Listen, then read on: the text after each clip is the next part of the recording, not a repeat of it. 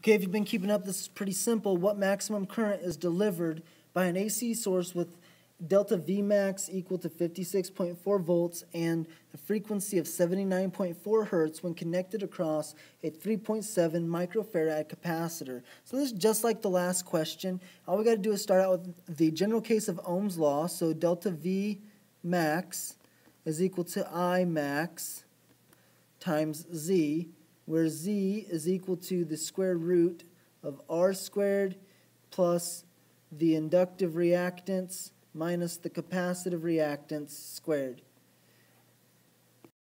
Now in our question, it tells us that basically we're only dealing with the capacitor, so that's 0 and that's 0. So what I end up with when I square my capacitive reactance and then I take the square root of that, I end up with ΔVmax is equal to I max times the capacitive reactance. The problem doesn't tell me what the capacitive reactance is, it tells me what the capacitance is. So the capacitive reactance is equal to 1 over 2 pi times the frequency times the capacitance. Now again, just like in the last equation, it gives us the frequency. So if it were to give you the angular speed instead, well, the angular speed is equal to 2 pi times the frequency. So you could just substitute in there. But in this case, it gives you the frequency, it gives you the capacitance, so we can substitute this into our equation, and ΔVmax is equal to I max times 1 over 2 pi times the capacitance.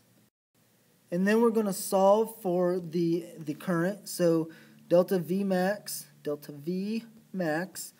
and actually it's going to be multiplied, so multiply by 2 times pi times the capacitance is equal to I max. And it wants the maximum current, so we don't have to convert to RMS current or anything else. It's just fairly simple, straightforward. And the answer I got was 104.1073 milliamps. So make sure you use SI units to start with, and then multiply your answer by 10 to the third.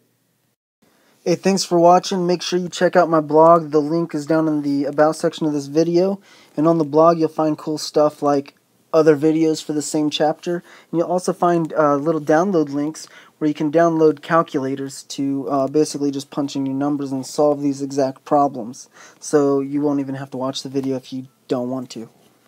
The last thing I want to say is if you leave comments on YouTube, of course I will get around to responding, but I'm much faster if you leave them at the bottom of my blog, right down there. Enjoy your day.